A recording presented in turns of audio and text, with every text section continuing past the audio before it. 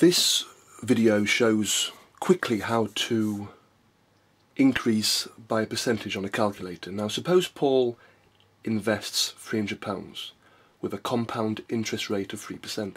This means that every year his amount goes up by 3%. Now to find out how much he has after 1 year, we do a simple calculation. He begins with £300 and to increase by 3% we merely times by 1.03.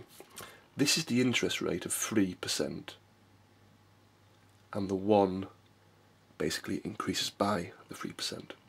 So if we work that out on a calculator, we get £309. Now then, for the second year, when we then rework out the 3%, it is of that new amount.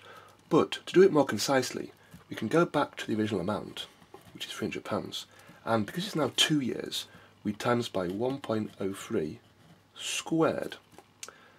So that raises the original amount by 3% for 2 successive years. And if we put that into a calculator, we get £318.27.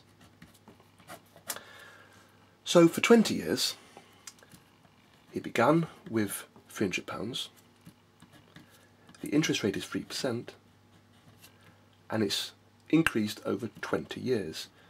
So the power is 20, and that becomes £541.83. So this calculation here is an efficient way to increase by a given percentage. A few more quick examples. To increase by, for example, 11%, we would do 300 times by 1 for the increase, 11%. To increase by 23%, it would be 300 times by 1.23. To increase by 4.2%, it would be 300 times by 1.042.